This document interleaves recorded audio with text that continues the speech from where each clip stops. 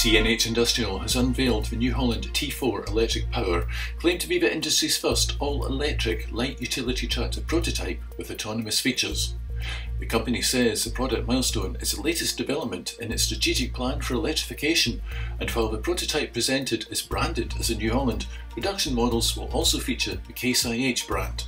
What makes the tractor a world first are its autonomous features and automated capabilities. Together, these technologies provide leading solutions that support operators of all skill levels.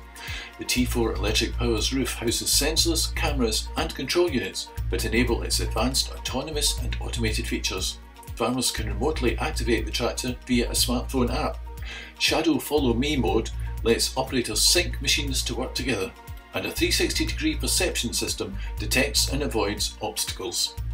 The first generation battery electric light vehicle belongs to the utility tractor segment. The initial T4 electric power model has a peak power output of 120 horsepower and maximum torque of 440 Newton meters. The four-wheel drive tractor has a maximum speed of 40 kilometers an hour. Depending on the work being undertaken, the tractor's battery pack can deliver up to a full day of operation. It then takes just 1 hour to reach 100% power when using commercially available fast charging systems. The new tractor is claimed to reduce operating costs by up to 90% thanks to eliminating diesel fuel costs and associated maintenance fees.